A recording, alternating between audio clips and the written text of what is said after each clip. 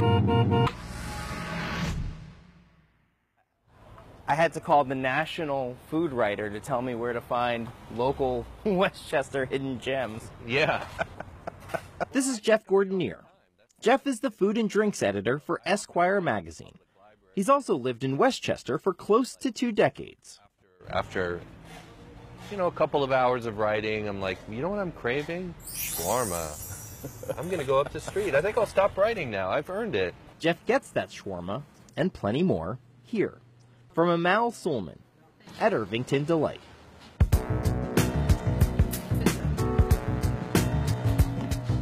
We started as an American deli. We never, we had it in mind just to add hummus and falafel. They started leaving notes. Please get rid of the grocery. We could get that anywhere. Get rid of the cold cut. We want Middle Eastern.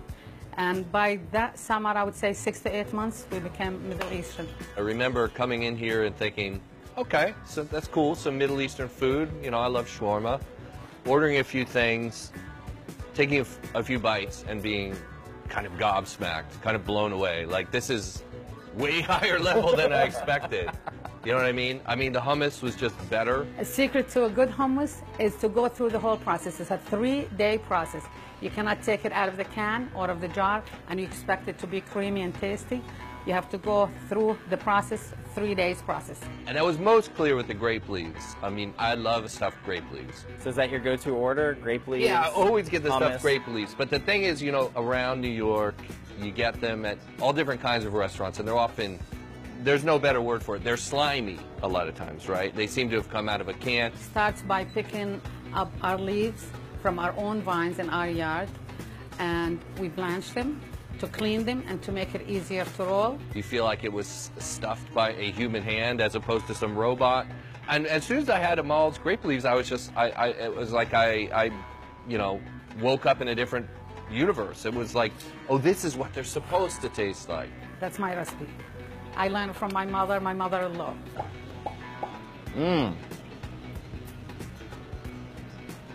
These are not the grape leaves I'm used to eating. That's the thing. They're just completely different. They represent what they're supposed to taste like. We put all kinds of spices. They're like little cigars. The rice and the spices are compressed, so it makes a really perfect bite. And so when it's tightly wrapped like that, you get that little snap, almost like a hot dog with a casing. Yeah, that's well put, yeah. We stack them in a nice big pot, very tight, and we put heavy weight on top, like a heavy plate or 2 plates to keep them down. There's actual spice inside with the rice, so, it has flavor. It doesn't just taste like, some kind of rice pudding inside. I put from salt and pepper, of course, cinnamon, I put turmeric, I put cardamom, the 7-spice mix. The sauce on this shawarma is fantastic. What makes it really is the garlic sauce that we make. It's got a nice little garlicky kick there. Yeah, totally. But I think this speaks to the point that, good food doesn't have to be pretentious. No. It doesn't have to be expensive either. You know what's weird is sometimes on my Instagram people are like, wait a second, you go to Noma in Copenhagen and you go to Osteria Francescana in Modena, Italy, etc., and then you just get lunch like at this shawarma place? I'm like, yeah, yes. I don't understand why people think there's a disconnect. Like, I don't just eat at fine dining places all the time, by any means. Different meals for different moments. Yeah, and I mean, it's just like, what really draws me is when you feel there's a sense of soul.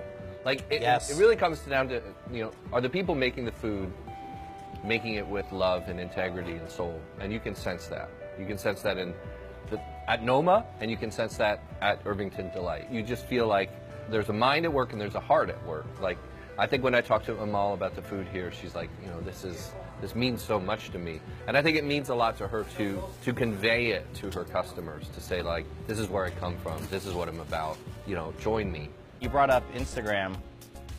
I love your Instagram because kind of what you were saying, you're this guy who's traveled the world to eat. You've interviewed all these famous chefs and you've eaten at all these great restaurants, and then half your Instagram is just Westchester restaurants. Yeah. It's like this, it's amazing. It's like, and I'm sure for people who don't know that you're this Westchester guy, they're probably like, wait, he's posting from a place in Nyack, New York? What's going on there? He's posting from Irvington? I don't live in Brooklyn. I don't live in Manhattan. You know, I think people assume that all the food writers do. They all live in Brooklyn? They all live in Brooklyn. No, we don't. I live up here, and I have since the year 2000, and on the days when I'm not traveling, in fact, it's kind of a bargain. On the days when I'm not traveling, I'm basically here as much as I can, taking care of my children, you know, making their breakfast, making their school lunches, making dinner for them, taking them, you know, driving them to school. And taking them to local restaurants. Yeah, and taking them to local restaurants, you know. There's a bounty of great restaurants in Westchester. And you're a guy who has that point of reference. You've traveled the world, so it's like, for you to say a place like this is good is not like, you know, I mean, not that other people can't enjoy this, but you're coming at it with just a certain level of knowledge where it's like the stamp of approval. I guess. I mean, there are some mediocre spots in the county, and there are, you know, anywhere you live. But if you put a little effort into it in this county, I mean, there are, I can think of 30 or 40 places that are really terrific, you know, as you know. I think a lot of people think suburbs only have strip malls and very basic restaurants, but I feel like there's a changing face of the suburbs. A lot of now immigrants are going to the suburbs. They're not going to the cities because it's a cheaper entry point, whatnot, and so you're finding a more diverse array of eats, places like this. Westchester County is incredibly diverse. People don't necessarily know that. Yeah, there is this kind of stereotype, you know, of suburbs as white bread and dull. That stereotype is held basically by people who haven't had the experience of, you know, eating around the county. I mean, when I first moved to this area, you know, 18 years ago, there was at times a pronounced lack of great places to get, you know, to get an interesting dinner. You could get a perfectly decent dinner, but maybe it wasn't, you know, wasn't quite the level you're seeing now. But now you see it all over the place. And we reap the benefits.